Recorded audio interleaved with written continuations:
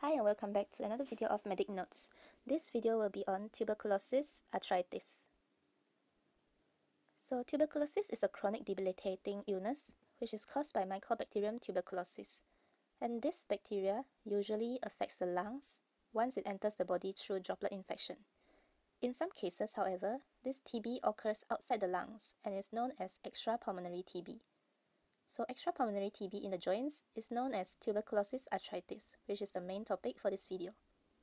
And this TB arthritis generally affects large joints, like the knee, and can also lead to serious destruction of the joint and tendon, while also spreading to the surrounding bursa, muscles, and soft tissues.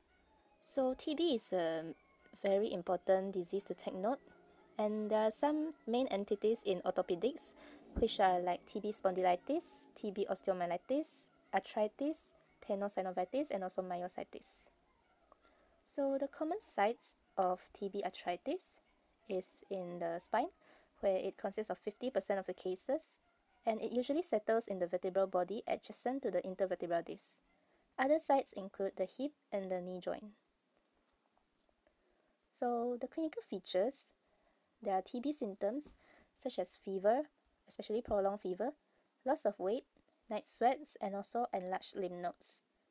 For the joint symptoms, the joint that is affected, usually it is a chronic cause over months, where there is constant pain and stiffness, swelling, wasting, reduced range of motion, there might be some deformity, and also diffuse worm and tenderness. So since spine is the most common site of TB arthritis, some of the features include they may have kyphosis, long history of ill health and backache, local tenderness, and also POTS paraplegia, where there is compression of the spinal cord by a soft inflammatory material such as abscess, caseous mass, or even granulation tissue. Or it can be compressed by a hard solid material such as bony sequestrum or ridge of bone at the kyphos. And the vertebra may collapse, causing a POTS gibbus, usually at the thoracic region of the spine. So this picture shows a gibbus deformity in a TB patient. To investigate for TB arthritis, we can do X-ray, where the early signs include soft tissue swelling, generalized rarefaction of the bone, narrowing of the joint space, and also there might be bone erosion of the joint surfaces.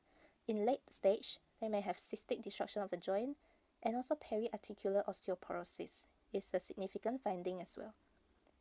To focus more on spine, if it is TB spine, which is quite common among TB arthritis, the expected findings on X-ray would be local osteoporosis of the two adjacent vertebrae, narrowing of the intervertebral space, there might be fuzziness of the end plates, collapse of adjacent vertebra, and also paraspinal soft tissue shadows, which could suggest for edema or abscess formation.